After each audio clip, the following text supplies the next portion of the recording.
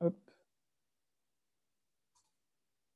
All right, so last time we started to learn about homotopy and more precisely how the relation of homotopy in a model category. And so because we have this duality between fibrant and cofibrant objects and fibrations and cofibrations, we have two kinds of homotopies. So we have left homotopies and right homotopies. And the left or right is about which side of the home you are on. So left homotopies are more about what goes on in the source of the morphisms, whereas right homotopies are more about what's going on the target of the morphisms. All right, so let me briefly remind you that for left homotopies, we are dealing with cylinders. So diagrams like this, where you factor the co-diagonal by cofibration followed by a weak equivalence. And we saw, and so a homotopy is a map defined on the cylinder, which is a factorization of a map FG from the coproduct to X. And we had a few properties, mainly the compatibility of the homotopy relation with composition. The fact that it's an equivalence relation if the source is cofibrant. And also we had this interesting lemma about the post-composition being a bijection if the map was either an acyclic fibration or a fibration, a weak equivalence between fibrant objects using this Brown lemma. And of course, we have a dual picture about right homotopies. So you just dualize everything. So right homotopy is just left homotopy, but in the opposite category. So are there any questions about all this before we actually start the next step?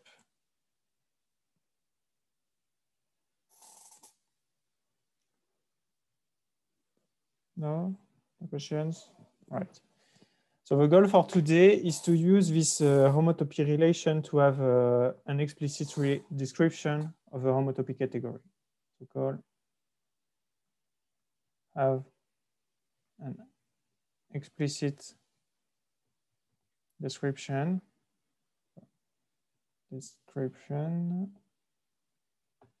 of the homotopy category of C using the homotopy relation. All right. So let me start with a proposition. So far, as we saw, we have these two notions, left and right homotopies, and they appear to be unrelated. Well, if you have good enough objects, these two notions are actually equivalent.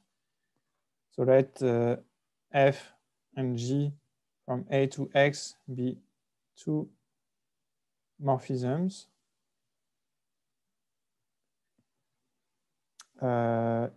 If A is cofibrant,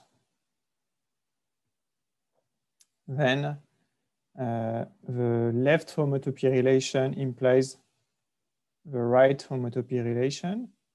And I am sure you can guess that if X is fibrant, then the right homotopy relation implies the left one. All right. So as usual, the left relation behaves better if the source is cofibrant, and the right relation behaves better if the target is fibrant. All right. So before writing down the proof, let me just write down the corollary that if A and X are respectively cofibrant and fibrant, then the left homotopy relation and the right homotopy relation define the same relation on hom C of AX, denoted just by this symbol, and it will just be called a homotopy, not left or right homotopy, because it's the same thing. All right, so the proof of this proposition is as follows. So I will just prove the first one. Of course, the second one is completely dual. There is nothing hidden here. So let us assume that A is cofibrant and that we have a cylinder like this, I0, I1, and a homotopy H like this. All right. So we have two left homotopic map from A to X, and A is cofibrant.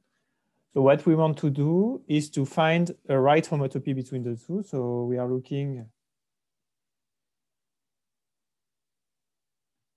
for, well, first of all, a path object.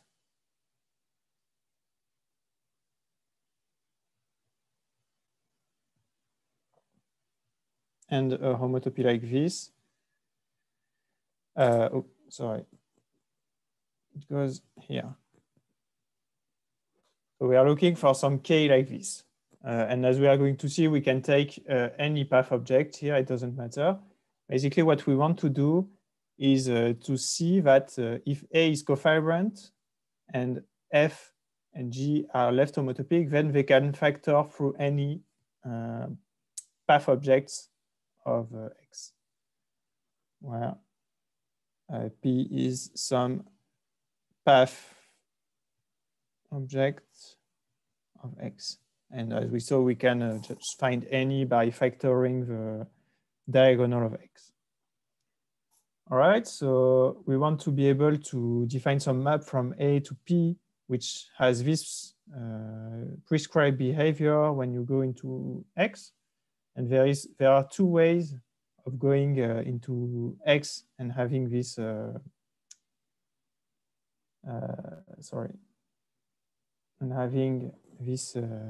of map.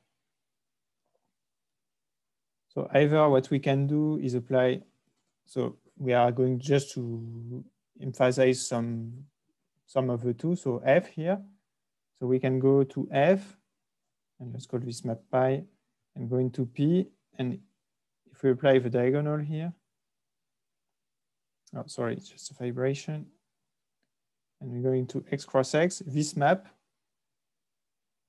what is it? It's simply F and F, all right?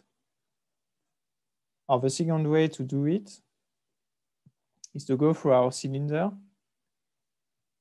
And we saw from an overlay map that I0 is an acyclic cofibration because A is cofibrant. We saw this on Monday. And we go here in two different ways into X.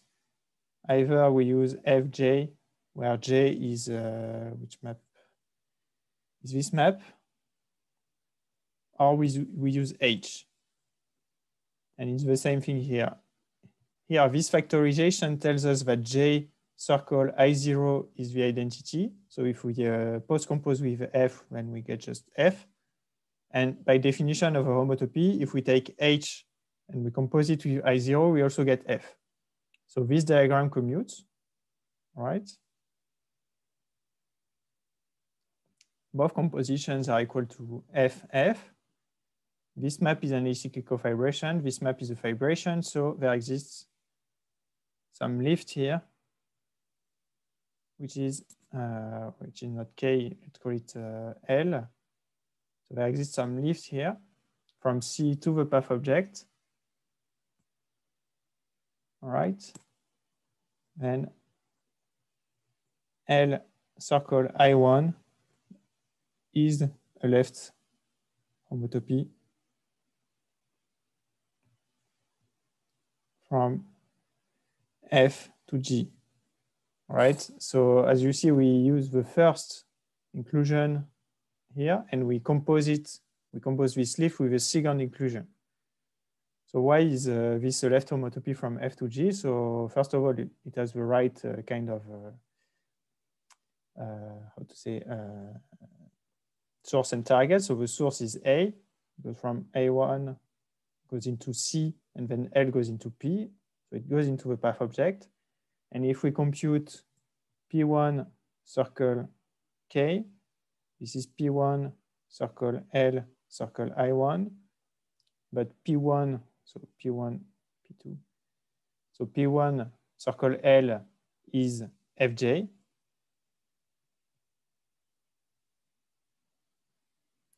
And as we saw, J circle I1 is by definition the identity, so this is F. Whereas on the other hand, P2 circle K is P2 circle L circle I1 is H circle I1. And by definition of the fact that H is a left homotopy, this is G. All right. So we have this proof. And of course, the proof of the second statement is completely dual. Okay. So is this good for everyone, this proof? It's simply like some kind of you have to work a little, see where the lifting property has to come in, and basically it has to come in here. We have to find a map from A to P, which factors this map. And so to get this map, F is either at the same time F circle J circle I0 or H circle I0, and G is H circle I1. Or if you want to go the other way, it's F circle J circle I1. Sorry, G circle J circle I1. So you use these two things and you get this lifting problem. All right, is this okay? Yeah, so this is a bit of a technical lemma, but now we can start going into the description of the localization, because now we just have one relation and not two different ones that could maybe be unrelated. In general, these two relations are not the same. It's only when the source is cofibrant and the target is fibrant that they agree. And in this case, definition, if A is cofibrant and X is fibrant, get bracket AX. So just like in the topological category, this should be homotopy classes of maps. This is simply the hom set in C between A and X, modded out by the relation, which is either the left or the right homotopy relation. And we are going to prove that in the homotopy category, in the localization, the hom set between cofibrant and fibrant objects is given by this kind of thing. So instead of looking at zigzags where wrong way maps, so if you remember in the localization, you had to look at things like this, which is very complicated. You don't know how long the zigzag is going to be and so on. If you have good enough objects, then you just need to look at maps from the two objects and mod out by some relation, which is exactly what we do in topological spaces or chain complexes. We look at maps and we mod out by the homotopy relation. But this only makes sense if the source is cofibrant and the target is fibrant. All right. Okay, and from this we define a new category.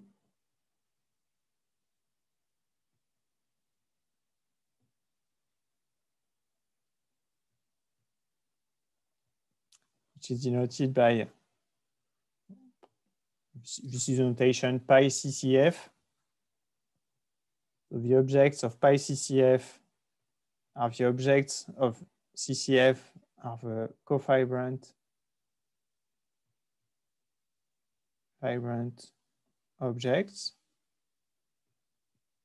and the morphisms pi CCF between A and X are simply this bracket. And so there is a little, how to say, a little thing hidden in the definition. Maybe this should be a proposition. So check that this defines a category using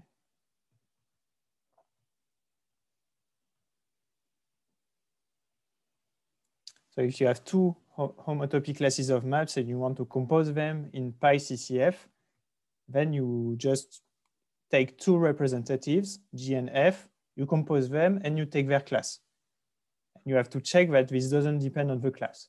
And for this, you have to use the lemmas we saw last time, which said that if you have a cofibrant source or a fibrant target and so on, then post-composition of left or right homotopic maps are left or right homotopic or pre-composition. So using these lemmas and the fact that we only look at cofibrant-fibrant objects, you can check that this is well defined and this is associative and unital. All right. So is this clear for everyone? This what is hidden here in this definition? So to check that it is a category, you have to check well that there exists some kind of composition and that the composition is associative and unital. And to do this, you use the lemma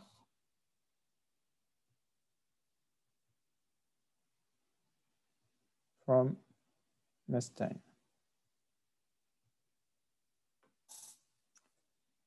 All right. So any questions before I go on?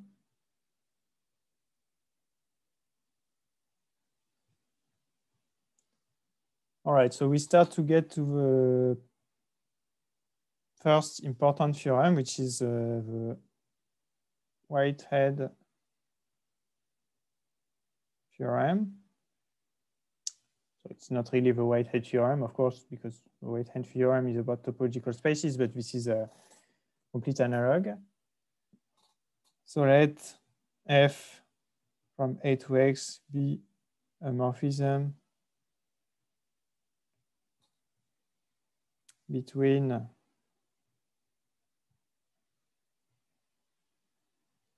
fibrant, cofibrant objects. Then the following statements are equivalent. So the first one is that F is a weak equivalence.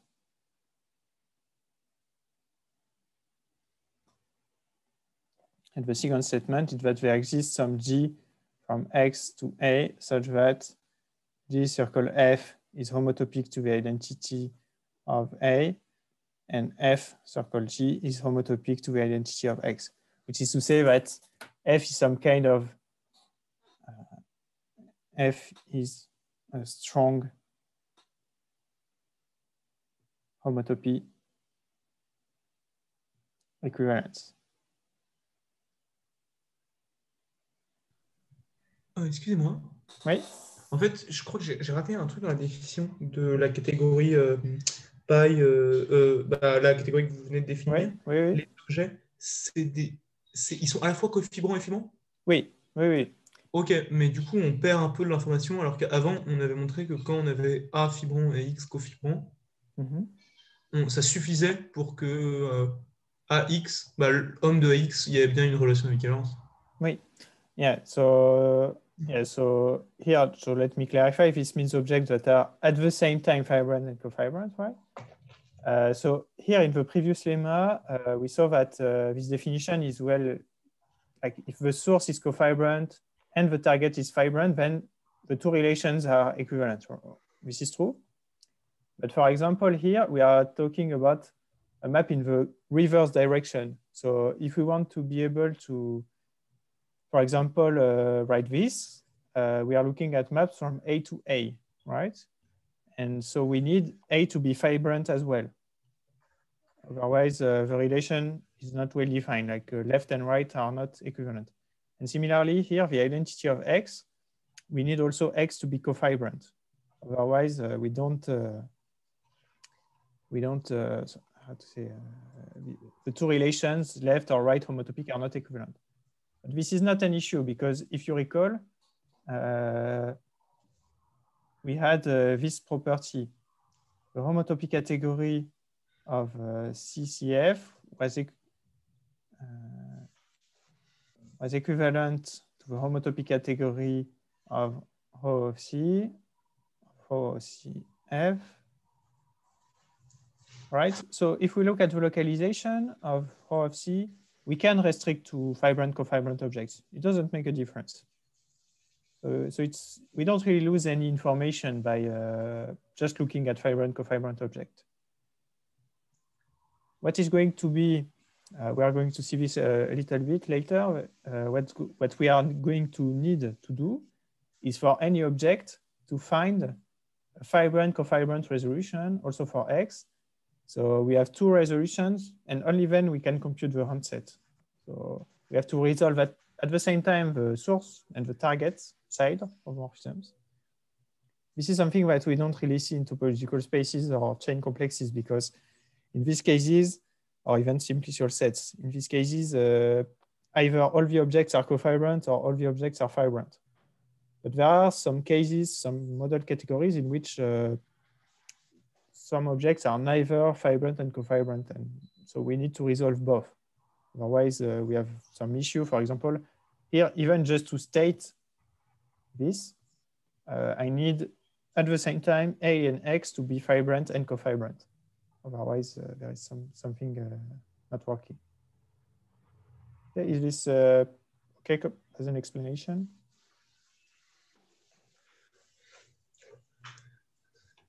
Yes? Oh, all right. So, other questions before I go on? So this is probably one of the most important theorems of today, I guess. So don't hesitate to, like, if there is something that's not clear or that you don't really get, just let me know as soon as possible.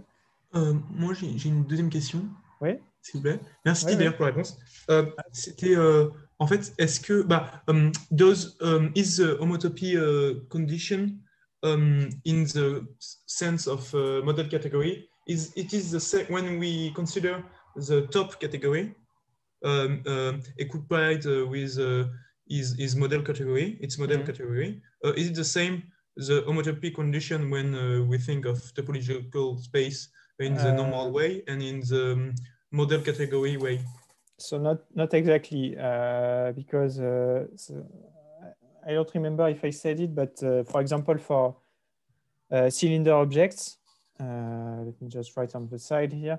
For example, in top, if you look at some space X, right, the natural candidate that we use all the time is A cross 0, 1, right?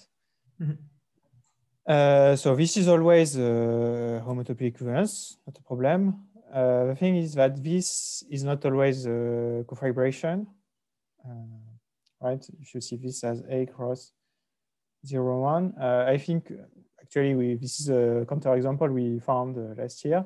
If you take A equals Q, then this is not a cofibration.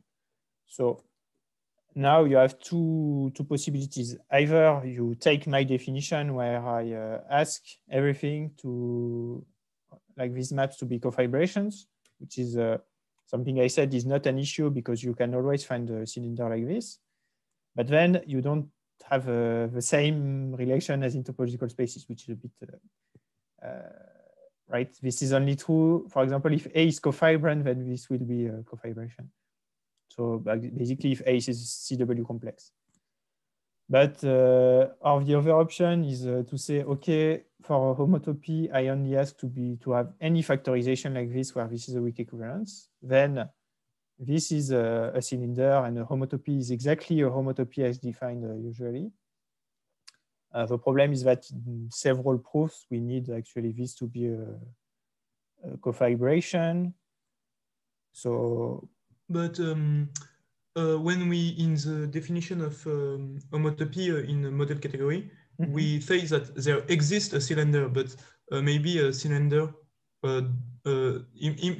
even if we just restrict our attention on a nice A, such as a CW complex or something like that, the cylinders, it might happen that there is A cup A to P to A, where P is really different from A times Z1. So but so what is true is that maybe I went a bit, I don't remember, maybe it's later on in the note. But basically what is true is that if you have an object which is at the same time fibrant and cofibrant, or maybe just cofibrant, I don't remember, you can use the same cylinder for all homotopies. Like if you want, we can add this as an exercise. If A is fibrant and cofibrant, we can use the same cylinder for all left homotopies. This is not very hard. You just need to use, for example, if you have a first cylinder, and even if you don't ask for this to be like this, all right, and assume that you have some other cylinder. You can do some tricks with lifting properties and end up with some homotopy like this that makes everything commute, right? This is a small exercise. Okay, that you can do.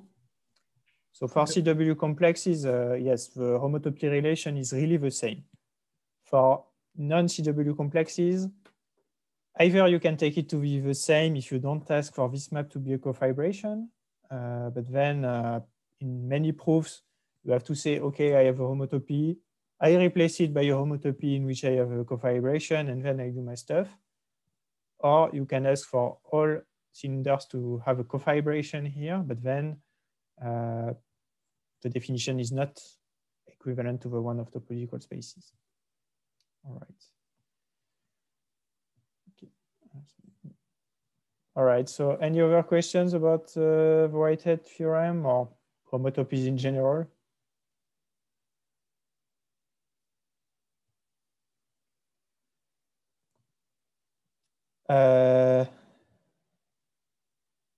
All right, so there is a question in the chat: to prove the Whitehead theorem or even the lemma with H star in top, we need compression lemma and the long exact sequence.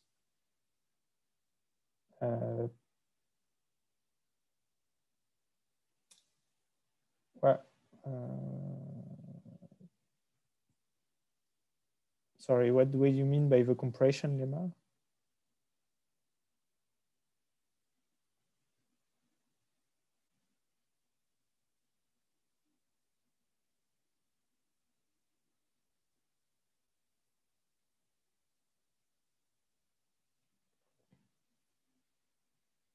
Okay, so maybe I will just answer this question a bit vaguely.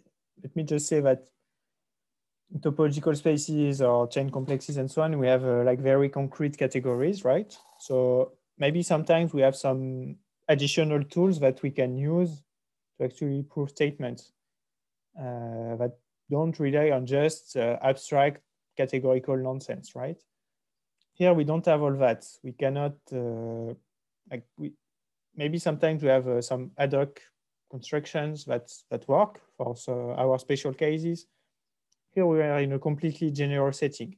Like the model category can be awful, right? Very strange model category in which we have very few properties. And in these cases, we are only going to have these tools at our disposal.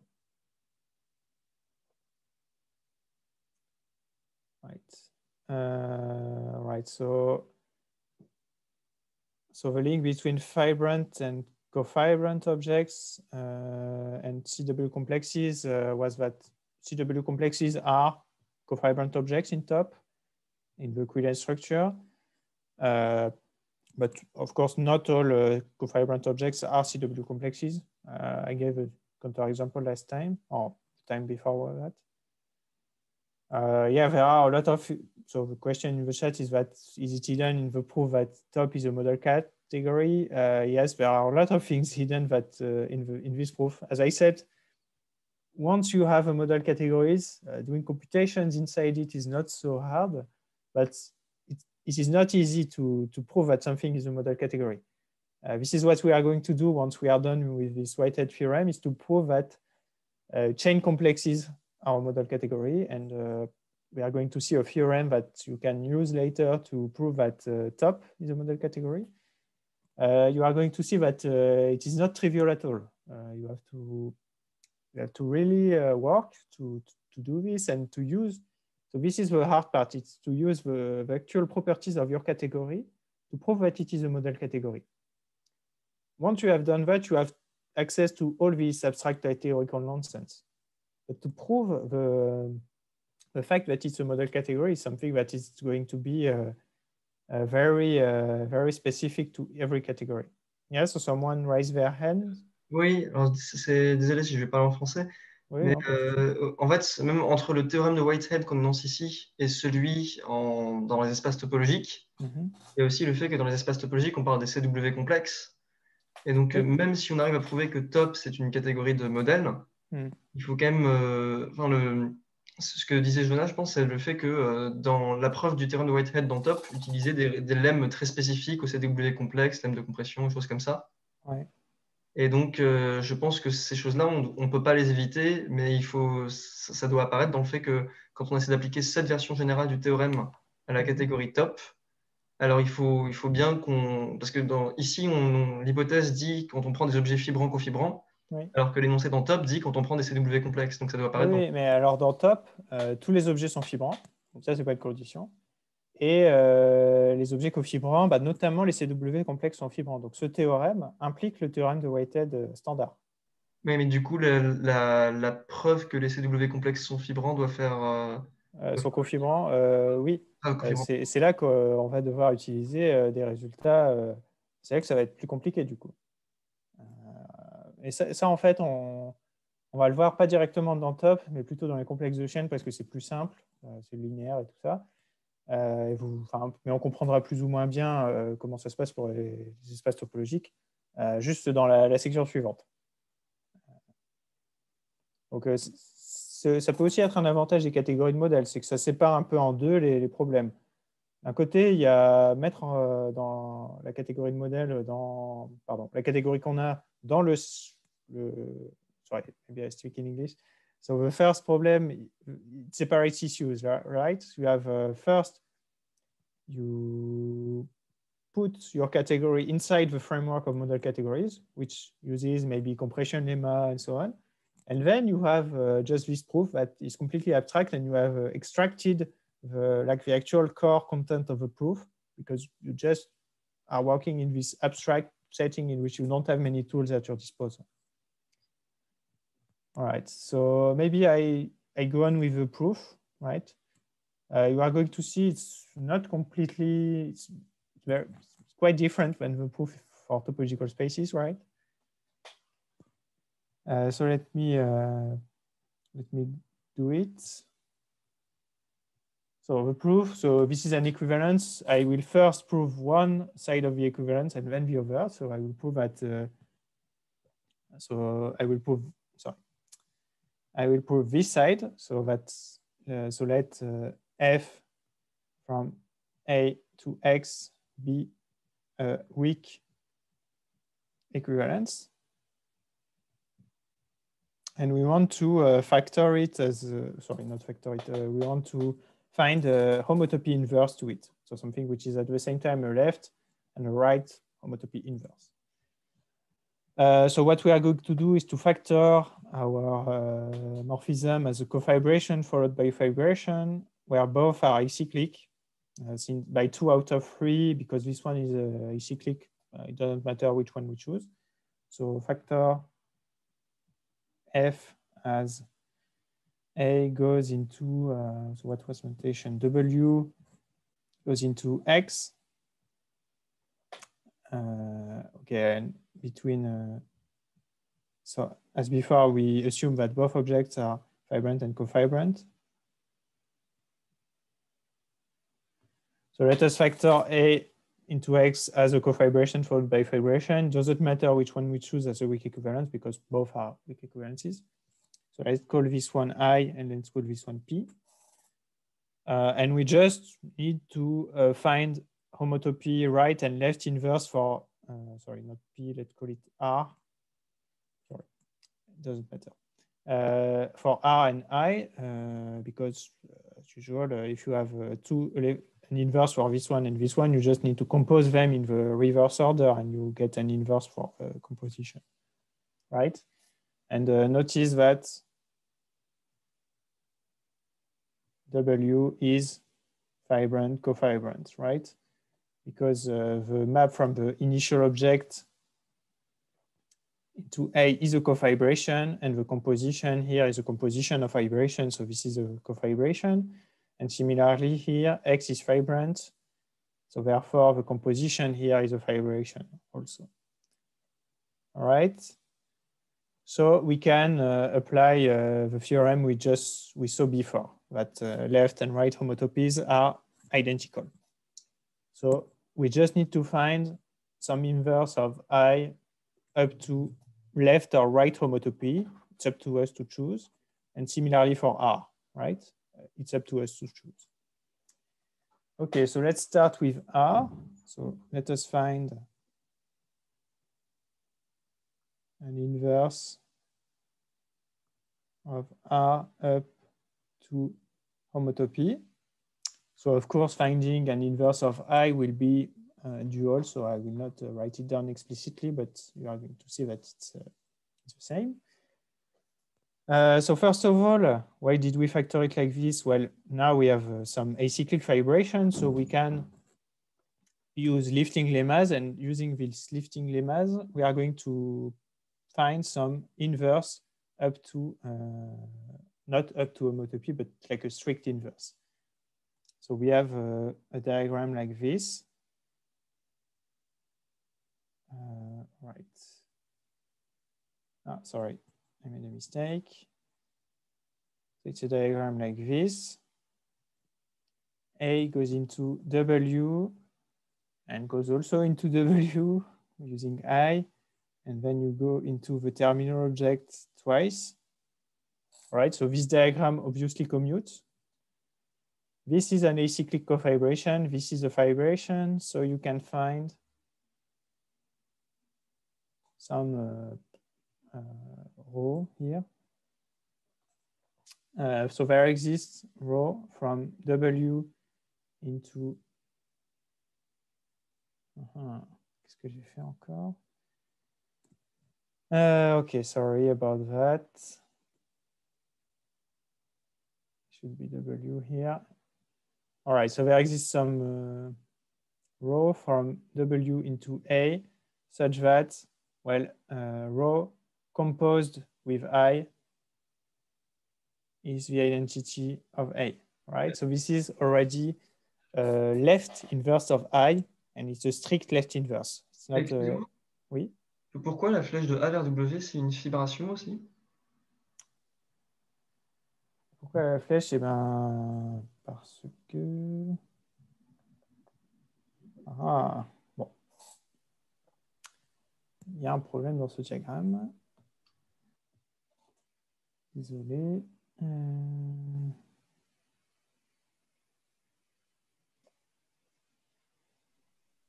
Pardon. On place W par A vers étoile, c'est une fibration. Enfin, oui, oui, oui. Et ce diagramme commute. Oui, oui, oui, vous avez raison. Ok. Ouais, très bien, super. Voilà, c'est ça que je voulais écrire. Je me suis pris comme un pied. Voilà. Voilà, parce que de toute manière, sorry, so I just want some relationship with rho and I on the left. So I don't really care what happens here. Basically, I wanted to leave this, all right? I want to find a lift, like a left inverse, and the usual choice is to put the terminal object here. And here it's a fibration because A is fibrant. All right, thanks. Sorry about that. There are questions in the chat. The R on the diagram, why? Which? Oh, so okay. So this was about the previous version of the diagram. Sorry. All right, so there exists some left. Yes. Oh, well, yeah. Okay, this is not R. This is tilde. Sorry. All right. Our question. Okay. So we have a row circle I is the identity, and we want also to show that row is right inverse of I. Okay. So we want to show that I circle row is homotopic to the identity. So for this, we are going to use one of the lemmas we saw earlier. So it's a little trick, right? We want to show that I circle row is homotopic to the identity, which is to say that the homotopy class of I circle row is the same as the homotopy class of the identity. But what we proved at some point before, it's still on the board at the top, is that precomposition by some weak equivalence is a bijection if the source and the target are fibrant and cofibrant, right? Or cofibrant. And if the source is cofibrant. Here, all our objects are cofibrant, so we don't really need to care about these conditions. They are satisfied. And we can apply precomposition with I here and precomposition with I here. So precomposition with I here, this becomes I circle row circle I. And this is just because this is strictly equal to the identity. This is equal to the homotopy class of I, which is by definition the precomposition of I with the identity. And using the fact that I star is a bijection on mod homotopy implies that this is the same homotopy class as this, meaning that I circle row is homotopic to the identity, right? So we have found something which is at the same time a left homotopy inverse, actually a strict inverse, and a right homotopy inverse of the identity. So similarly, we can find sigma such that R circle sigma is equal to the identity and sigma circle R is homotopic to the identity. And here I'm not precise about which kind of homotopy because it's the same. It's left or right, doesn't matter. So then, well, in which direction? So row circle sigma is a homotopy inverse of F, because F circle row circle sigma is R circle I circle row circle sigma. This is homotopic to R circle sigma because this is homotopic to the identity. And because all our objects are fibrant and cofibrant, we can use the lemmas which state that pre or post composition is compatible with homotopy. And this is equal to the identity. And similarly, row circle sigma circle F is equal to row circle sigma circle R circle I, which is homotopic to row circle I, which is equal to the identity. All right. So this is our map G, which is a strong homotopy inverse of F. All right. So this is the proof of the first part of Whitehead theorem. If F is a weak equivalence between cofibrant fibrant objects, then it has some inverse up to homotopy. So this is the strongest part of the theorem. All right, so any questions about this proof? J'ai raté. Pourquoi I étoile est une bijection? So this was this property that we proved last time. Ah oui, oui, oui, bien sûr. Ok, merci. Right? I is a weak equivalence between cofibrant objects. and the source of all the objects are cofibrant. It doesn't matter, all the morphisms. So we have a bijection. All right, so someone else raise their hand who had a question? No? Okay.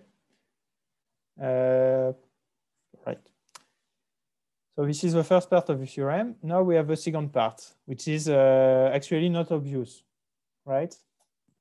The fact that if something has a homotopy inverse, then it is a weak equivalence. For topological spaces, for example, it is more or less obvious, because if something has a strong homotopy inverse, you just apply, for example, the homotopy group functors, and they are compatible with the homotopy relation. And then it follows that F will induce automatically an isomorphism on homotopy groups, right? Similarly in chain complexes and so on. But here we don't have this kind of tools at our disposal. So we need to make a proof which only deals with what we know, which is basically fibrant, cofibrant objects and so on. So now let us prove the converse, right? So let F go from A to X, have a homotopy inverse G from X into A. All right.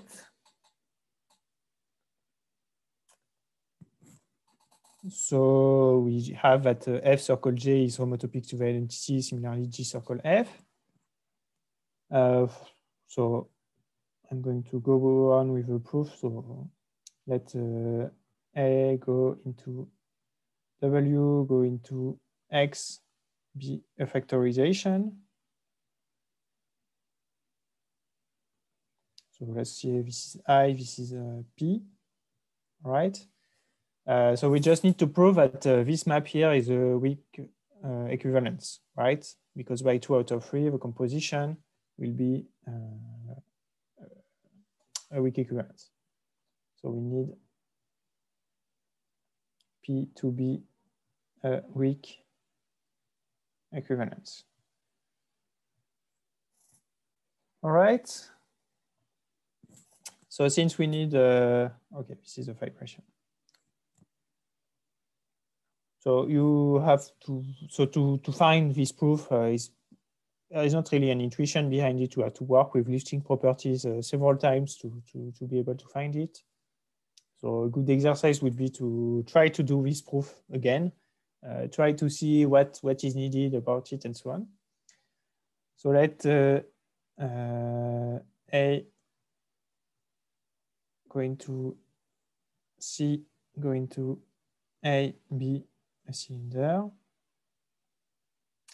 and take a homotopy H between FG and the identity of A, right? And we are going to use this identity, this homotopy, in order to show that P is a weak equivalence. Actually, what our goal is to end up to prove that P is homotopic to something which is a weak equivalence, right? And we are going to prove a lemma which says that if something is homotopic to a weak equivalence, then it is a weak equivalence itself, right? All right, so using this homotopy, we want to check that P is homotopic to some weak equivalence. And basically, we are going to write that, so let me give some, give some kind of intuition. We have Fg is homotopic to the identity, and this is Pig is homotopic to the identity. And now this is a weak equivalence between fibrant and cofibrant objects. So it has a strong homotopy inverse, right? Using what we just proved. And then we inverse it. And then we'll prove a lemma which said that if something is homotopic to a weak equivalence, then it is a weak equivalence itself. All right? This is essentially the strategy for this proof. So let us go on. All right.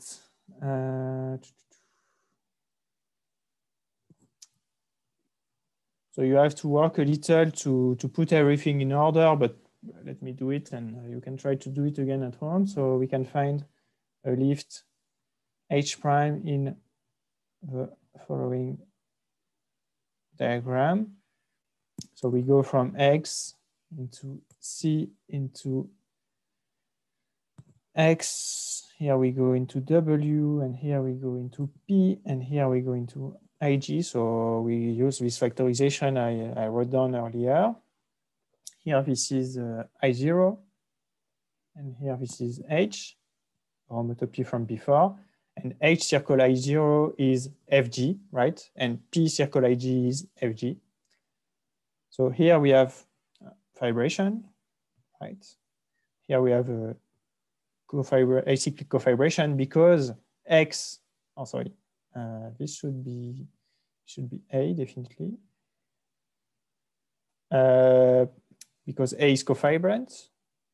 So here we have our lift H prime. And let S be H prime circle I1, which is homotopic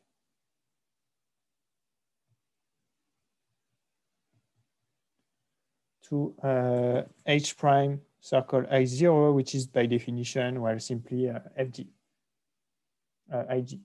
Sorry. All right.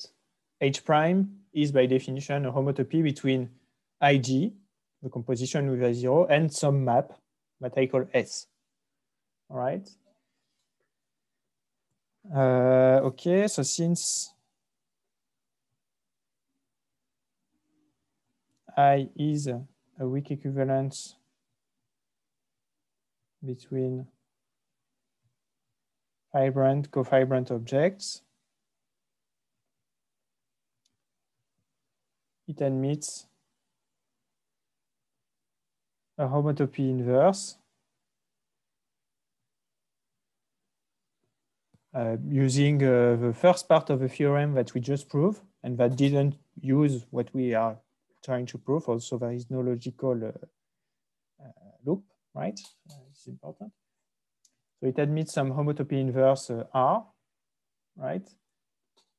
And then P is homotopic to PIR, which is by definition equal to FR. All right. So what we have just proved is that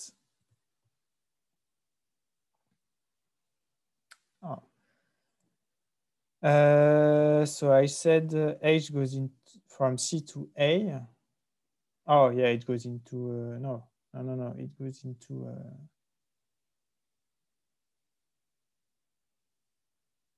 yeah, here this is GH. All right. No.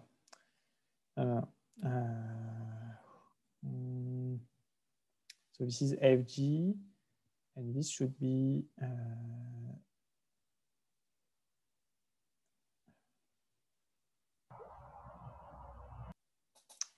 wait a minute. Did I make a mistake?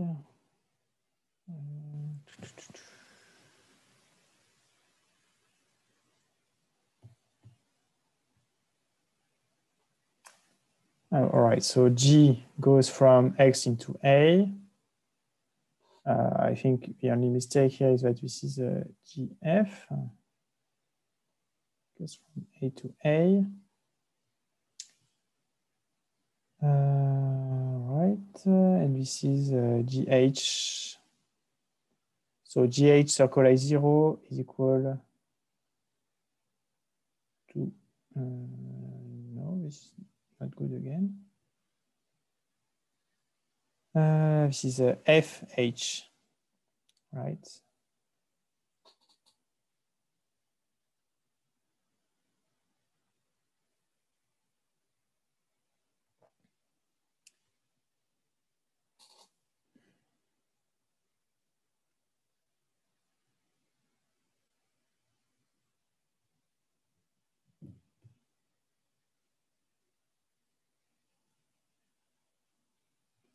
Zero circle G So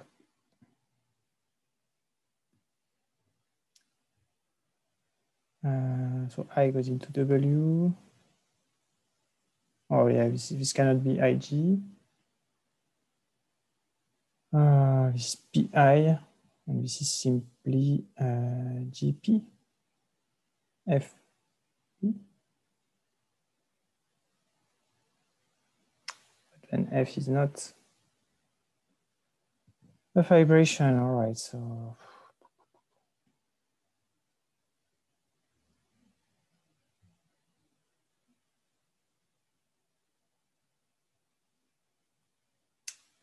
I definitely want this to be P. I want this to be I. Si vous essayez, X va dans W, en haut. Ouais. Donc avec IG, ça marche. Ah oui. Et de X dans C, c'est I0G. Oui, c'est le bas du diagramme ne fait pas changer. Ok. Oui, et en fait, je me rends compte que c'est ce que j'avais écrit sur mes notes. C'est ce qui est dans le poly. Bon, je ne sais plus recopier. Désolé. Ne coule pas. Bon, en tout cas, ce qui est écrit ensuite, H', so H prime circle I0. H prime circle I0 is still so this is I. Yeah, so I think now it should be okay. And then P is homotopic to PIR because R is the homotopy inverse of I. And then this is equal to FR. And then we have the following lemma. Oops, sorry. Oh, okay, there are some questions. H goes into A. Okay, so this is still a G here.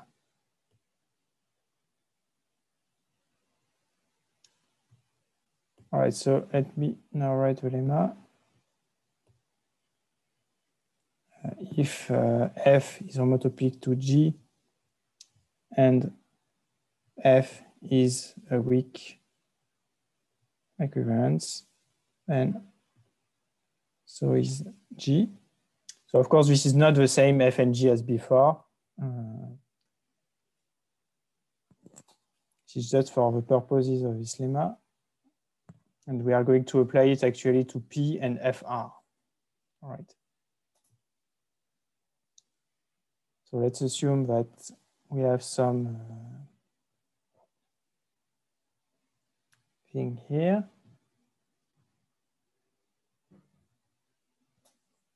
All right, then we have a commutative diagram like this. A goes into A cup A, gets A, gets X, C. All right, this is a weak equivalence. This is a, sorry, this is H. All right, so this is F, this is G. Okay, so we assume that F is a weak equivalence. We want to prove that G is. Here we have this map, which we saw was a weak equivalence by 2 out of 3. So therefore, H is a weak equivalence by 2 out of 3. And therefore, using the fact that G is the composition of these two maps implies that G is a weak equivalence. All right, so step 1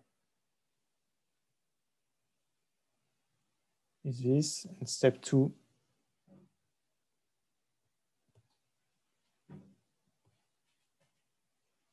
is this one. All right, you apply 2 out of 3 twice. So therefore, using the lemma, we prove that P is a weak equivalence.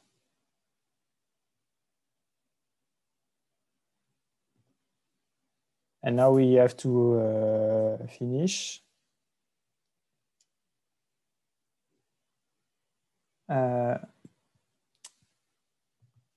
because P is a retract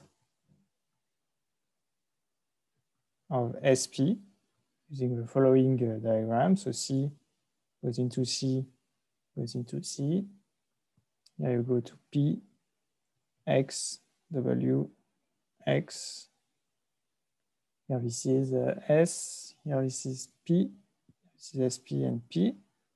All right, so you can check that this diagram commutes and this is the identity. And SP is homotopic. So from before we saw that P is homotopic to FR. So SP is homotopic to SFR, and S itself is homotopic to IG by definition of S of before. So this should have been IG, I think. This is IG, and then GF is homotopic to the identity, so this is homotopic to IR, and IR was homotopic to the identity because R is some homotopy inverse of I. All right. So someone says it has to be F. Yeah. This one? No, in the diagram it's not GH, it's FH. No, above, just above where you were writing. Yeah. No, below. The arrows from C to X. Oh, right. And yeah, H to I0 is identity, so this diagram commutes. Yeah. Okay. Well, you see, it's a whole game of finding the right commutative diagram. Once we have done it, the rest of the proof goes smoothly, but trying to find out the right one, even if you have it on your notes, somehow it becomes tricky. Anyway. All right, so let me just go back over the end of the proof. So we had this map S, which was homotopic to IG. All right, so SP is homotopic to IG and P is homotopic to FR. So you get IGFR. GF, by definition, G is a left inverse of F. So this is homotopic to the identity. And again, R is a right homotopy inverse of I, so this is homotopic to the identity. So therefore, by the lemma, SP is a weak equivalence. And therefore, using the fact that, so this was the axiom MC3, the fact that weak equivalences are closed under retracts implies that P is a weak equivalence. Which was, if you recall, what we wanted to prove at the beginning, because F was the composition of I, which is a weak equivalence, and P. Right. So I think this will be a good time for a break. Are there any questions before we have some 5-minute break? Est-ce que vous pouvez juste remonter pour qu'on voit du coup les détails de la preuve? Enfin, moi j'ai raté un peu après le diagramme qui posait problème. Ouais, c'est comme ça. C'est un peu plus haut peut-être. Un petit peu plus haut peut-être. Mais ouais, c'est bien. Ouais, parfait. Voilà. Merci. Bon, je vais. So I will pause the recording. Back. Okay. All right. So we just proved the Whitehead theorem. So if you recall, it means that map is a homotopy weak equivalence if and only if it has a homotopy inverse. So this is already very nice. And essentially, it means that in this category pi CCF, sorry, in the homotopy category of CCF, you know, whenever we have maps in the wrong way, then we can find an actual inverse of it and then put all the maps in the correct directions. And so it will be a motivation for the fact that this category CCF is actually the localization, because the localization is this thing where you have zigzags, but in this thing here, zigzags can all be put in the correct directions. And then you just have to check that two zigzags, sorry, two maps are connected by zigzags if and only if they are homotopic. So this is what we are going to do now. All right, so we get to the theorem, which is in 3 parts. So first point is that Ho of CCF is equivalent to pi CCF. So let me also just write it as Ho of C.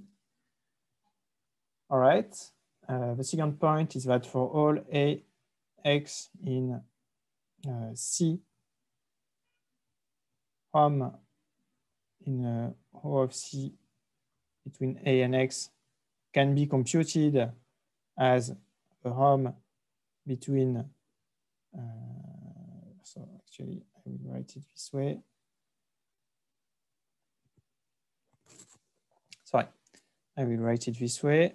Hom in C between QA and Rx mod the homotopy relation, which is the same.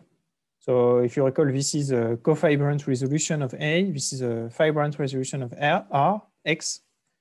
So this here you have a cofibrant source, a fibrant target. So the homotopy relation is the same, and it's this one.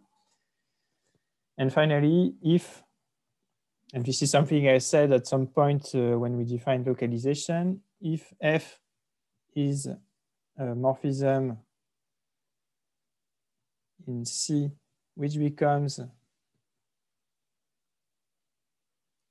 an iso in O of C, then F is a weak equivalence.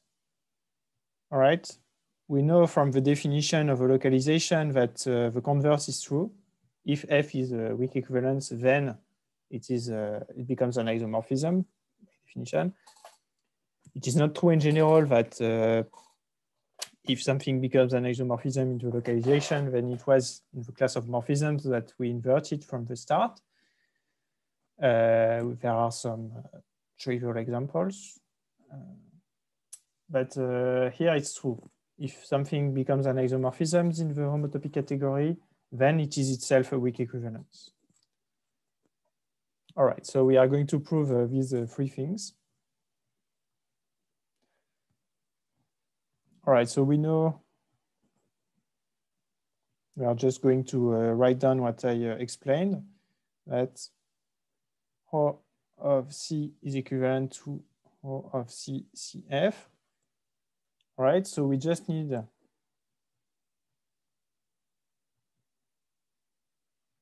to check that the quotient functor, let us denoted by pi, that goes from CCF to pi of CCF. So it's simply the functor that sends an object to itself and a morphism to its class in the homotopy classes of maps, which form the Hom sets in pi CCF, satisfies the axioms of the localization of CCF, which is CCF, where you invert weak equivalences. All right. So we are going to check the axioms. So first of all,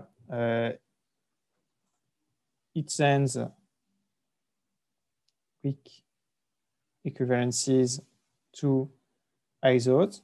This is the Whitehead theorem.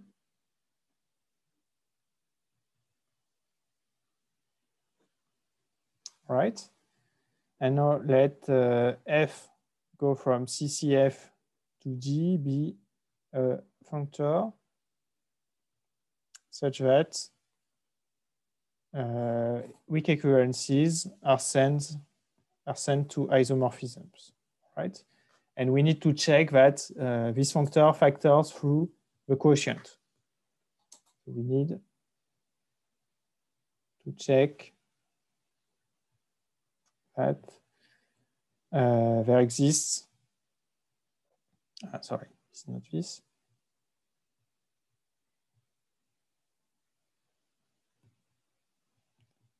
that there exists something like this. All right, some f bar. So we don't have much choice for f bar. If f bar exists, it has to be defined as f on objects and as a quotient on morphisms, right?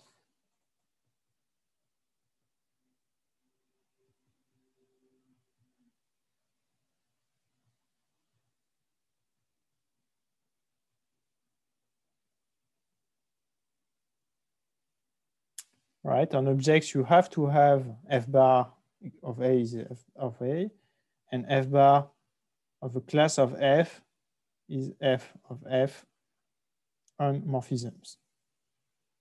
All right, you have to have that because this thing here is, well, it's surjective, essentially, on everything. So all you need to do is to check that this that is written here is well defined. This is not clear because here it depends on the representative of the homotopy class, and that it is a functor. This is if it is well defined, it will be a functor for obvious reason. So we need to check that this is well defined.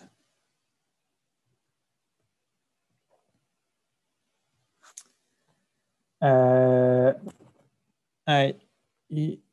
that if f is homotopic to G from A to X in CCF, then f of f is equal to f of G that go from f of A to f of X.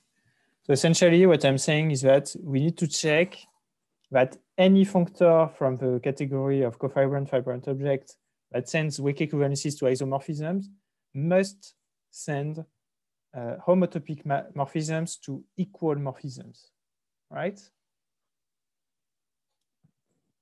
Is this okay for everyone? It's not completely obvious what I have written.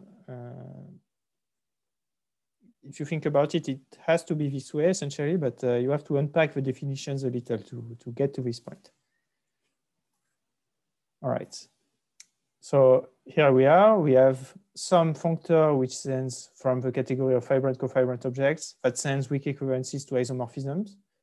And we need to check that homotopic morphisms are sent to equal morphisms. Fair enough? All right, so we need to check. We have two homotopic morphisms. So let us take some homotopy here. Sorry.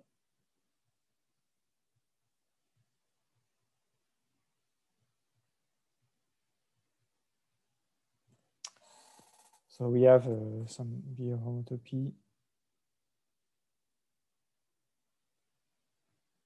between F and G. All right, and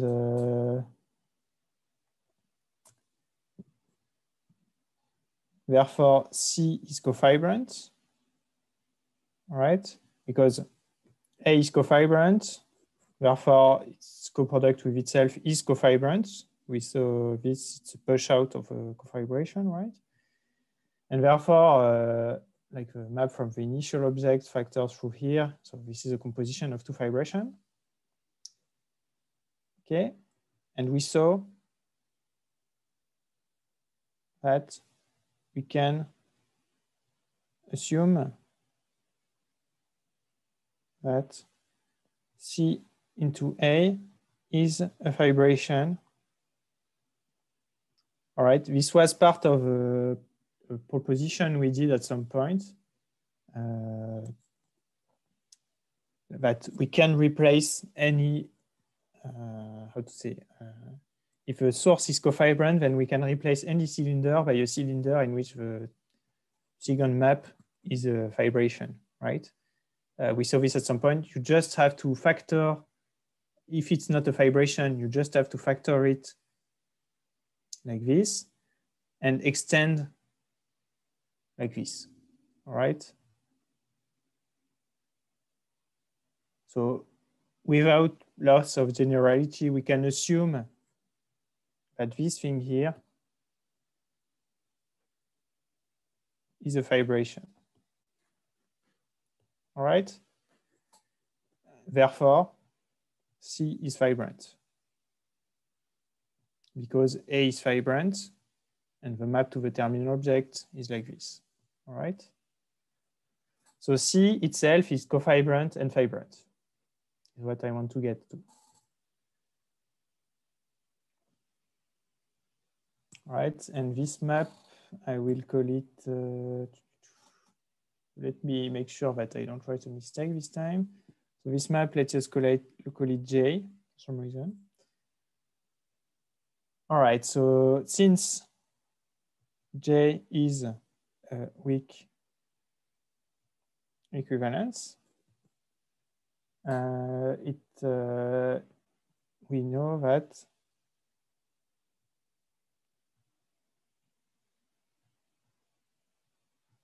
f of J is an ISO. Right, this is the property of f that we assume at the beginning.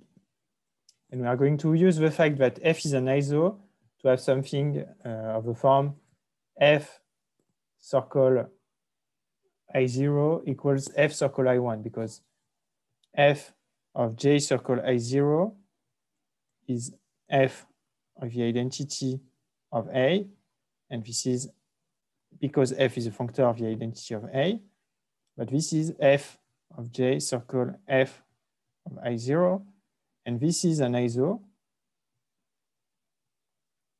Therefore, f of I0 is equal to f of J minus 1. But of course, I chose to do it for I0. I could have done it for I1.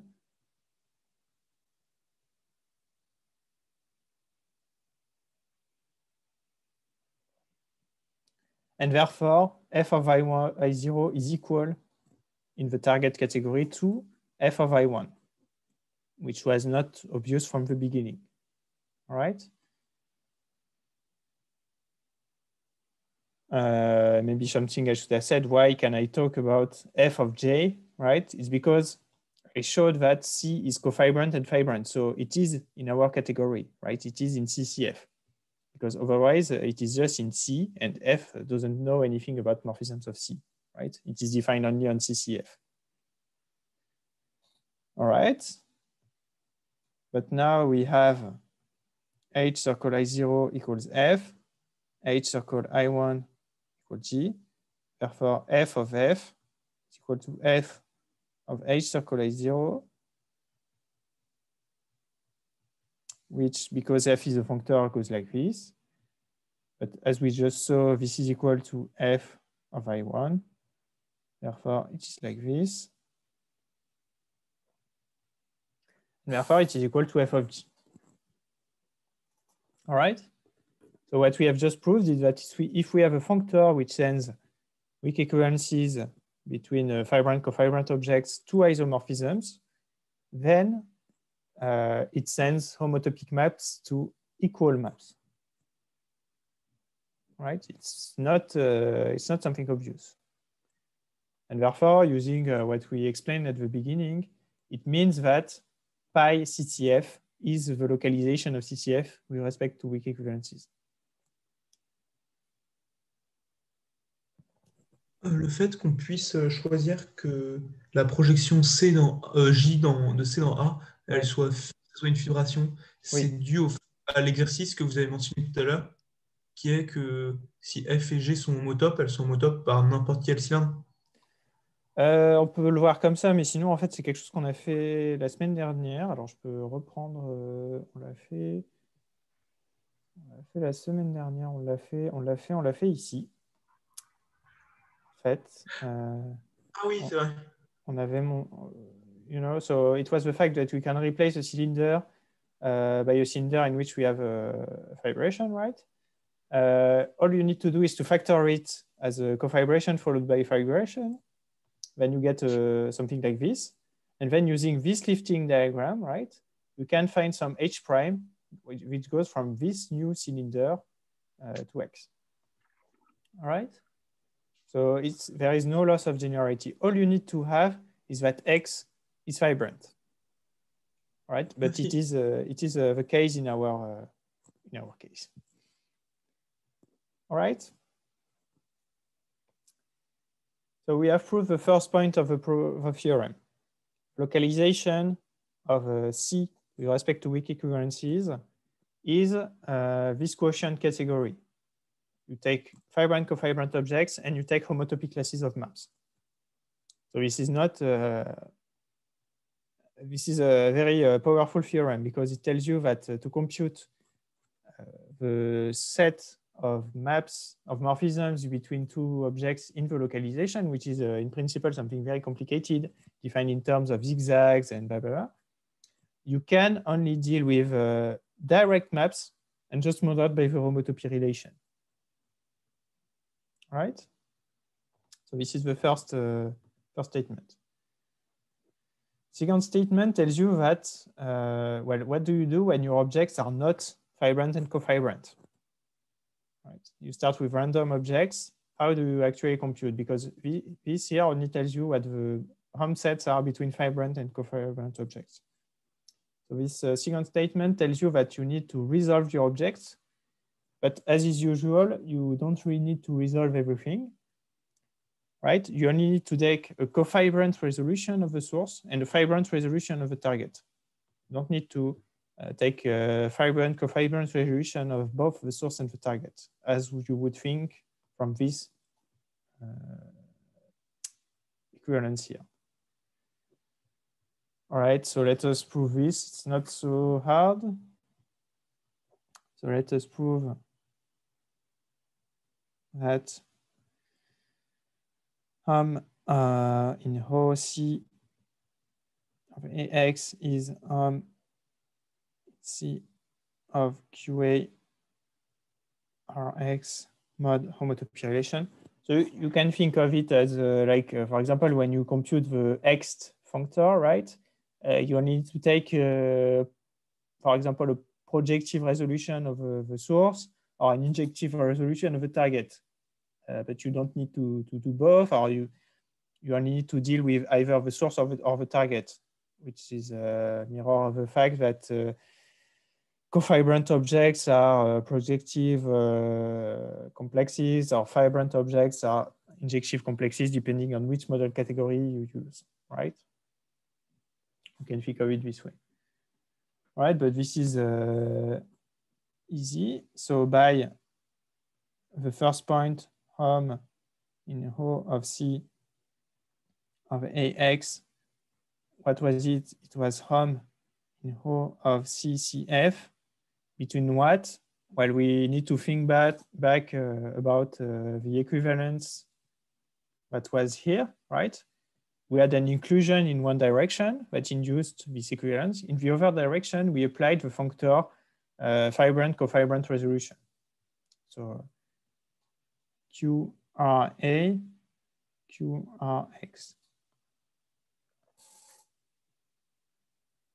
All right, this functor, the functor that sends some A to QRA, was the inverse up to localization of the inclusion.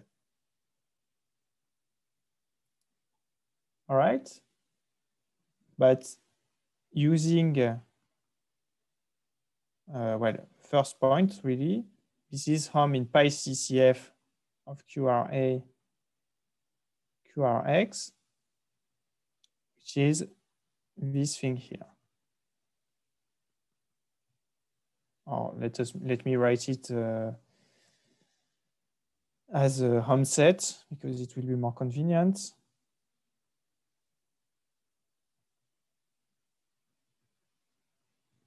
Like this. But of course, CCF is just a subcategory of C. It's a full subcategory, so the morphism sets are the same. And the relation is the same, right? So we just need to prove that this Hom set modulo this homotopy relation is the same as this Hom set. All right? But now we have, so we use the lemma about H star, where, so H star being a bijection.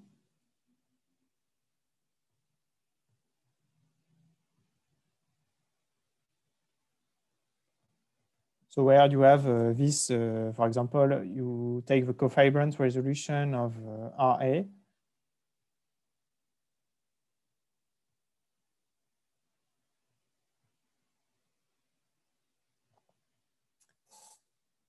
What am I saying? This is not what I want to say, sorry. I want to say H lower star, and I want to apply it to the other one. Sorry. So you had Q X, no, sorry. You have Rx, and you take a cofibrant resolution of it. This is your map H. So H is a weak, is even an acyclic fibration.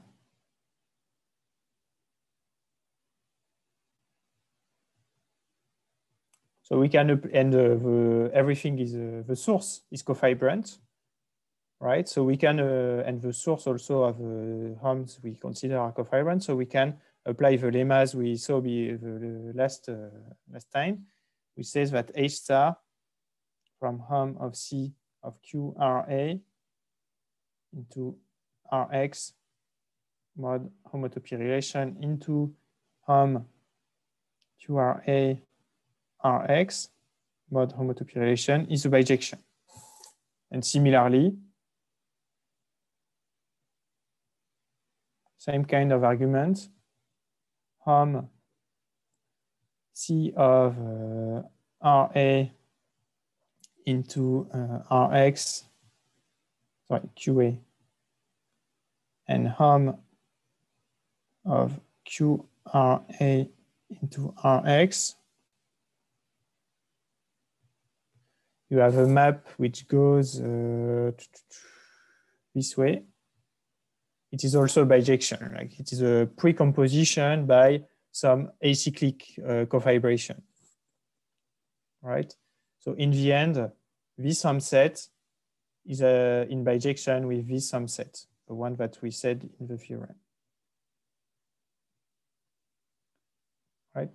So this is a very typical example of an argument in model categories. Like whenever you have something, for example here,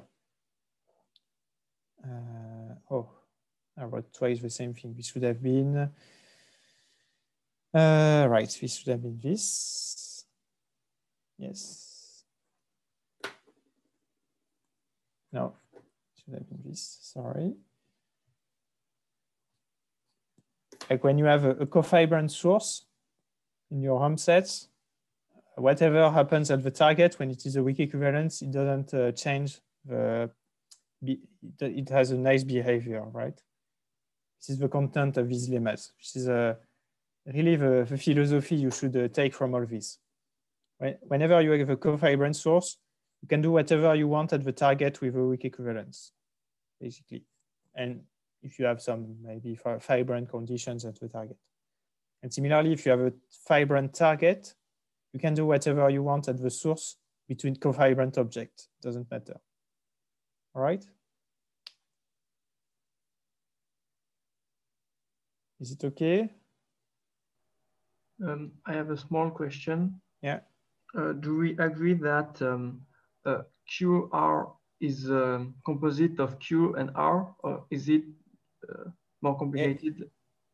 No, it is the composite of Q and R. Okay. Yeah.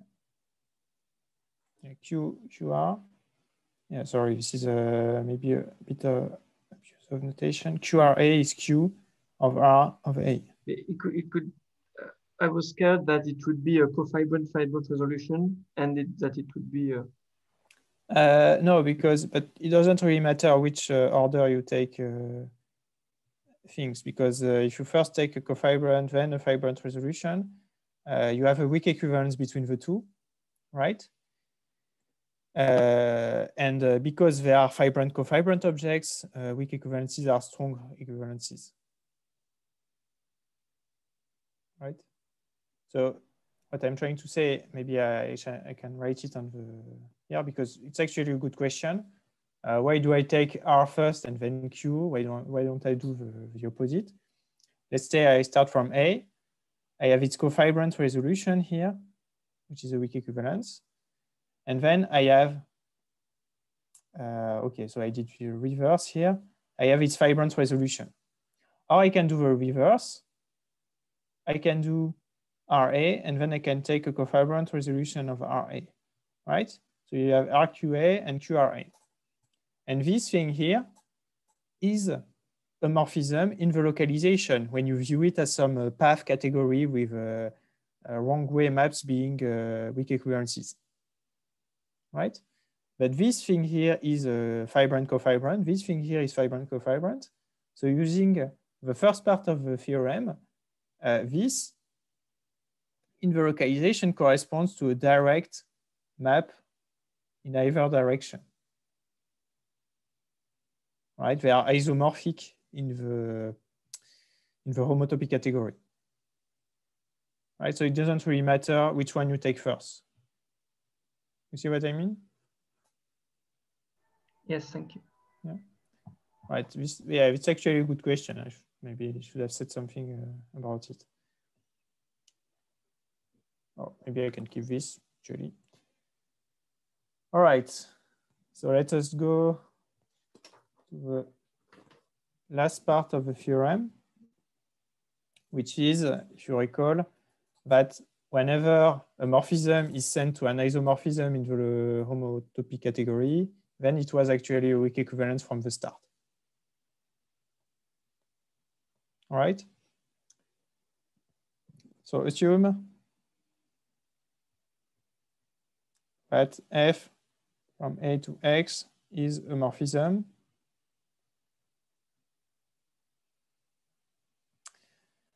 sent to an iso in O of C. All right. So F itself is not necessarily a morphism between fibrant, cofibrant objects. So if we view it, O of C as pi CCF, where is F sent to? It is sent to QRF. All right. What is the map inducing the last? So there is a question in the chat. What is the map inducing the last bijection? It is it's actually so you first have the fibrant resolution, which is a map from A to RA, right? And then you apply the functorial cofibrant replacement to it. Right. But you have to, again, apply the lemma from before, which says that this is actually going to be similar to what we have before. Right after, you have QA, QRA. All right, here you have A, RA.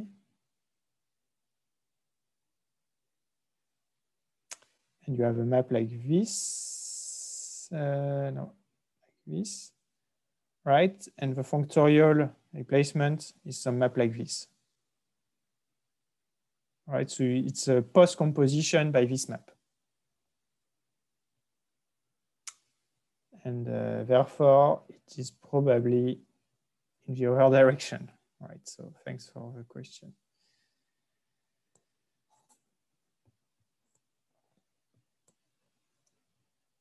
All right, as you can see, I use a lot of the time the fact that I have some functorial replacements, right? As I said, all these proofs can be done without functorial replacements. It's just they are slightly more annoying, I guess. So I prefer to do it this way. As I said, all interesting, maybe I should not be so how to say, peremptory. All the interesting examples that I know satisfies functorial replacement. And to my knowledge, it is completely standard today to define a model category as something that has functorial replacement. But in the earlier literature, it was not an axiom, but people realized, well, it's verified all the time and it simplifies a lot of the proofs, so why not add this axiom? But if you don't have this axiom, you can get away with it, right? If you want, you can go back and read the book of Quillen. He doesn't have this axiom and he manages to prove this theorem. All right. So let us deal with the last part of the theorem, which is that if F is a morphism sent to an isomorphism, then it is actually a weak equivalence. So where is F sent to into this category? So the image of F is the homotopy class of QRF, which goes from QRA into QRX, right? So the assumption is that this is an iso in pi CCF, right? So there exists, therefore, there exists some G from QRX to QRA such that the bracket of QRF composed with the bracket of G is equal to the class of the identity.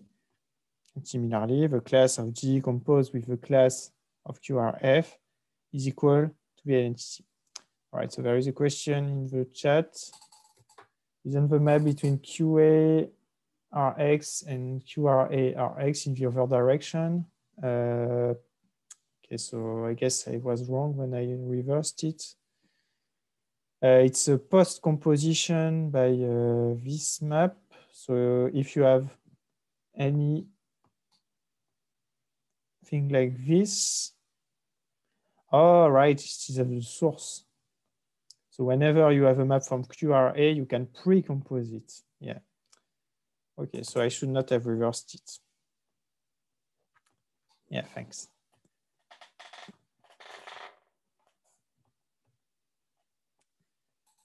All right, so our assumption is that there exists some G like this. So using the Whitehead theorem, so this means that QRF circle G is homotopic to the identity and G circle QRF is homotopic to the identity. So G is a homotopy inverse of QRF. And it is QRF is something between a fibrant cofibrant object, right? QRA and QRX.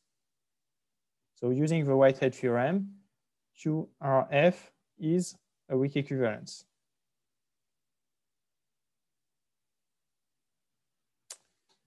All right, using the second part of the Whitehead theorem, one that is almost obvious in topological spaces, but not so much in a random model category. All right, and now we have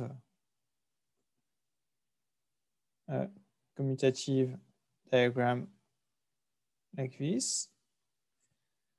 All right, so let me look like this. So you have A goes to X. You have first the fibrant resolution,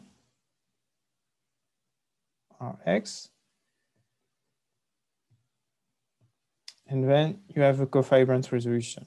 So as I explained, it is my decision to do it this way around. I could take the first the cofibrant and then the fibrant, and it wouldn't matter. And so what we have just proved is that this map is a weak equivalence. So therefore, this map is a weak equivalence. Therefore, by 2 out of 3, right? We have a triangle here. So this is a, oops, should not have done that. So first step is that this map is a weak equivalence. Therefore, again, using 2 out of 3, this map is a weak equivalence. We have a triangle here. So this is the second step. Third step is that this map is a weak equivalence. Again, triangle. So this map is the resolution, so it is a weak equivalence. And finally, fourth step, F is a weak equivalence. So you apply the 2 out of 3 theorem 4 times. Okay.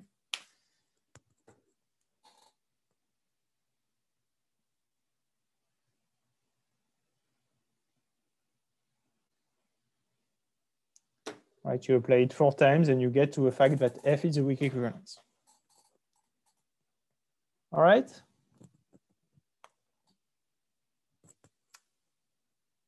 So now we are done. We have a complete description of the homotopy category, right? Which in principle, if you do not have a model category, it is something very difficult, right? To compute. In a model category, this is basically the whole point of the machinery is to have this description of the homotopy category, which is workable. You have the fact that it is equivalent to this category in which morphisms are just homotopy classes of maps. So maybe as a corollary,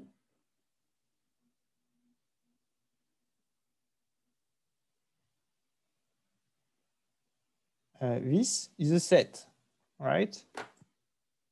Because in principle, the Hom set between A and X in an arbitrary category with an arbitrary class of weak equivalences.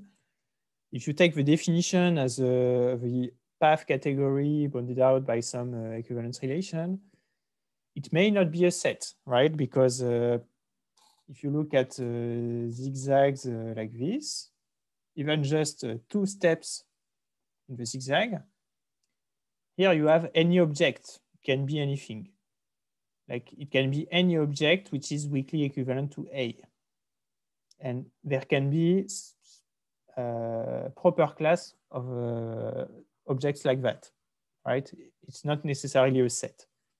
So if you care about set theoretical issues, and we are going to see that precisely Monday, that they are important sometimes, it is important to have this kind of results, right?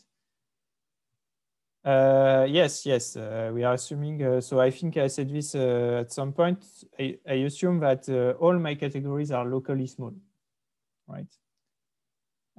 So the point here is that if the category C is locally small and it is a model category, then the localization is also locally small, which is to say that the Hom set is, well, a set, not the class.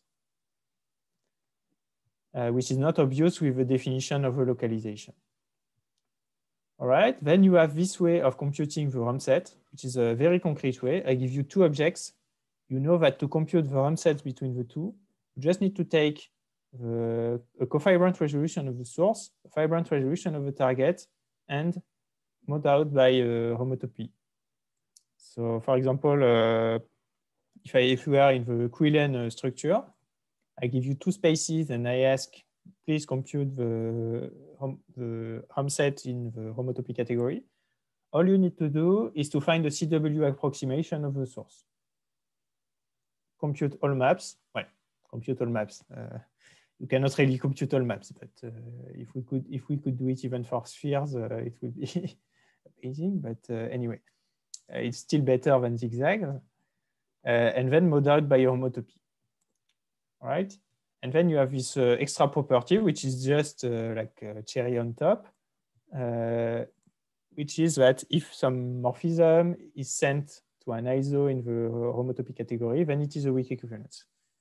which is basically a reformulation of the Whitehead theorem. The Whitehead theorem, which is here. So this part of the Whitehead theorem, that the second point implies the first. Basically a reformulation of that.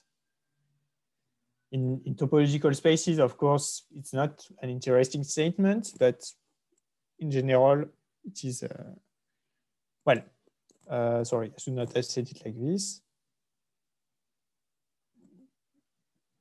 More precisely, it's not directly a reformulation, is that this characterizations of isomorphism, this is a characterization of isomorphisms in the localization, right? Because this is what we had at the beginning as like a goal. What are the strong homotopy equivalences? And between fibrant and cofibrant objects, there are just weak equivalents. All right, so are there any questions about all this? Anything that is not clear, or any remarks, connections with what you know about topological spaces or chain complexes?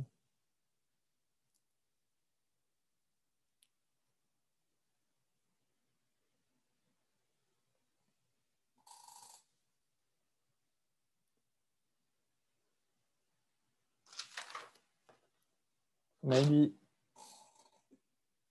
I can give one example. Right. So what we are going to, so there are just 5 minutes left, so I do not really have time. The goal for next time, and to be honest, I'm not sure we will be able to do it in 2 hours, so we will see. Prove that CH greater than 0 of R, so the category of non-negatively graded chain complexes, has a projective model structure. Okay, maybe it's not a great way of saying it. It has a model structure which is called the projective model structure, right? There is not something, a property of model structure called projective model structure, right? It is the name of the model structure where weak equivalences are isos. Cofibrations. So, okay, maybe I start with fibrations are surjections in positive degree, right? And cofibrations, so I mentioned it in the first lecture. If you take unbounded chain complexes, it's hard to describe cofibrations, but for bounded ones, it's easier. There are injections with projective co-kernel, right? So here, I mean that it's a chain map from C star to D star, such that IN is injective for all n, and Dn mod Cn is projective as a R module, right? And so once we have done all this, like when we have proved that there is a model structure, and to prove this, we are going to use very specific properties of chain complexes, right? It's not going to be like, there is going to be a general theorem that we are going to apply, but it deals with properties of chain complexes that are very specific. But once we have done this, as a corollary, if you take the Hom set in the homotopy category of CH0 of R of sigma M A sigma N B, where this is the chain complex 0 everywhere except in position M. And similarly here, this is going to be the X for the degree n minus m r AB, right? Because everything is going to be fibrant, so you don't need to resolve this. You take a cofibrant resolution of this, you take homotopy classes, and you model by homotopy. This is basically H0 of the Hom complexes between the two. And you compare with the definition, this is exactly the X functor. All right, so I see there are some questions in the chat. Shouldn't it be quasi-iso? Oh, right, yeah, sorry. I forgot the Q. This is not, wiki equivalences are not isomorphisms, they are quasi-isomorphisms. Yeah, as someone said in the chat, localizing with respect to isomorphisms is not, yeah, it's not really interesting. It's true. Yeah. Excusez-moi. Oui. Est-ce que quand on prend la catégorie CH inférieur ou égal à 0 et avec la structure injective, oui. Est-ce que le fait que c'est une catégorie de modèle, oui. c'est équivalent à ça? C'est-à-dire, est-ce qu'on peut passer de l'un à l'autre facilement par une sorte de... Non. Pas vraiment. Non. No, c'est vraiment, so maybe I say it in English. So there is also the injective model structure on CH greater or equal to 0 of R. It is a very different thing because for this one, we are going to use a general framework which will be called cofibrantly, maybe I can write it, cofibrantly generated model categories. And so this is off the top of my head, maybe I'm wrong, but if I not say mistake, so this category here with injective model structure is not, how to say, is not cofibrantly generated. I guess it will be fibrantly generated, but the problem with fibrantly generated, there is an asymmetry between cofibrations and fibrations. I'm getting ahead of next lecture, but basically we are going to need to deal with objects which are small in some sense. I'm going to explain next time what this means. But maybe I can say it very briefly now. We are going to need to use objects which are small, and objects which are small means objects which satisfy the fact that column of Hom of A xn is Hom of A column of xn. All right, for all. Okay, so there is this notion of small objects, right? And we are going to use something called the small object argument. So you could think, okay, I'm going to take the dual category, reverse everything. The problem is that then, instead of a small object, you have to deal with co-small objects, right? And the problem is that there are almost no co-small objects in chain complexes, right? There is a real asymmetry here. Between the left side and the right side, right?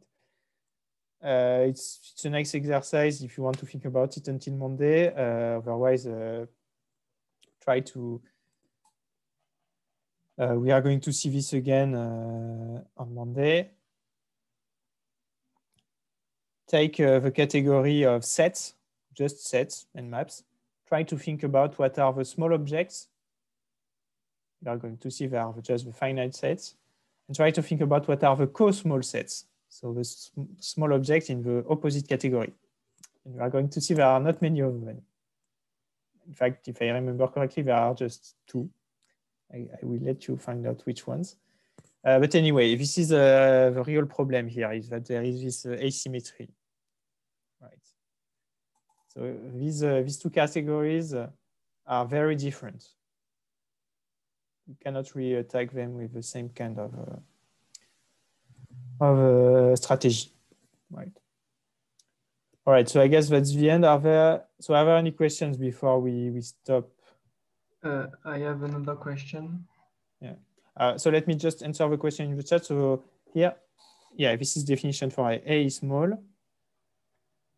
if for all sequence like this, and as you say, finitely presented modules are small. All right, so there was another question, sorry. It's unrelated, but it's in link with topology and model category. Can you say again? It's about topology and yeah, sure. Go ahead. At the start of the last period, we said that 0,1 was ubiquitous. Last period with Bruno Valette. Ah, okay. Yeah, sure. I thought it was strange to me because I don't see why we would force the segment in all topological spaces, because sometimes the real topology may not fit inside topological spaces. No, I'm feeling kind of better with model category because we may have multiple cylinder objects. So there is no only one segment, but I'm also a bit scared because we may be losing insight of what are the cylinder objects. What do you think of that? I don't think you should be scared. I mean, it's a very good idea to use your topological intuition to work with model categories, because this is how they were designed.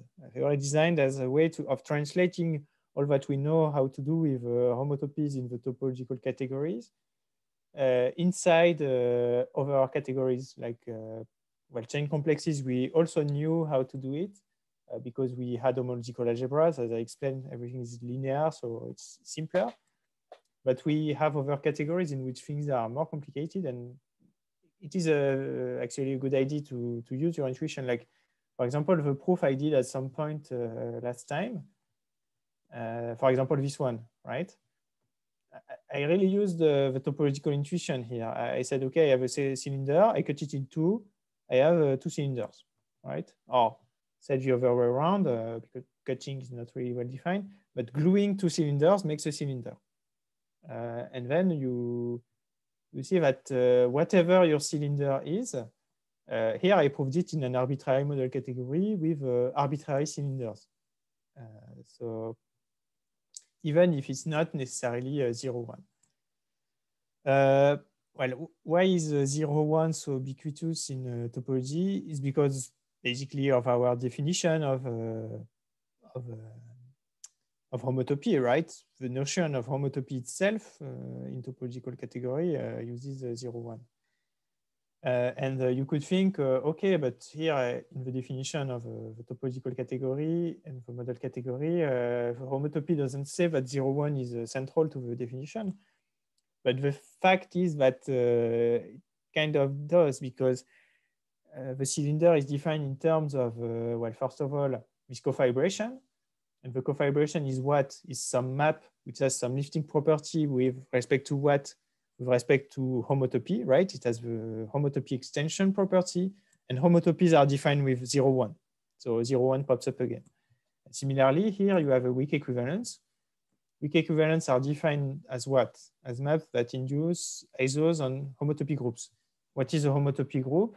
It's something that goes from 0,1 to the n into x mod some boundary condition. So 0,1 is here again. So in some sense, you could think, yeah, I'm using cylinders, not really 0,1, but actually 0,1 is always in the picture. Because either in the definition of cylinders, or sorry, not cylinders, cofibration, because homotopy extension property are about 0,1, or weak equivalences, where 0,1 has again a central role, it's still there, right? So, but this is kind of a feature of the model structure. You could imagine that there are model structures that are based on other intervals. I'm not really knowledgeable about that. Okay. Yeah, I don't know if it helps, but it was out of my head that it was again defined about with the segment, but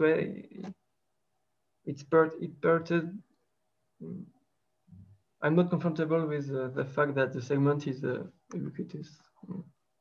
It's because well, basically it's how we do algebraic topology, right? We are interested in homotopy, and homotopy is defined using a segment. There are other ways of doing algebraic topology. For example, you can think, okay, I don't like reals, I like rationals.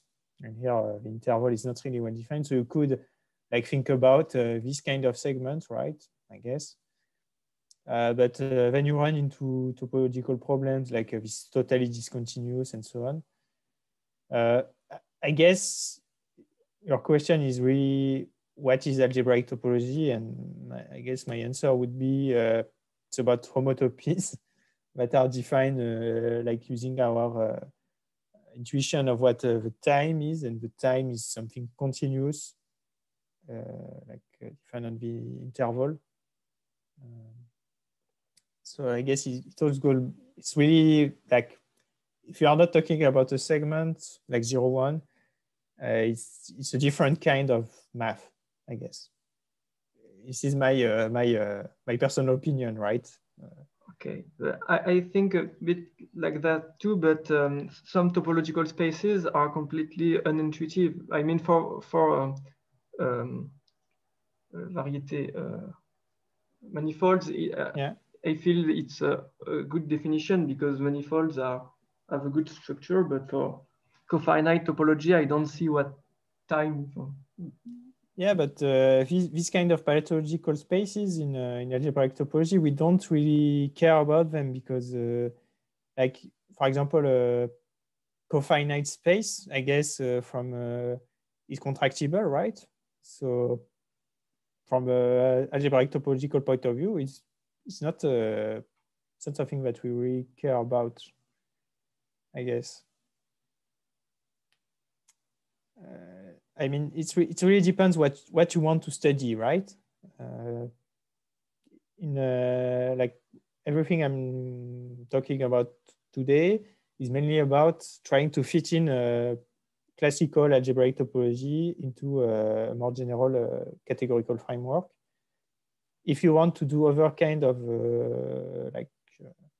if you want to study more pathological spaces, but then again, pathological is like a loaded word, right? So it's like my opinion about the value of the space.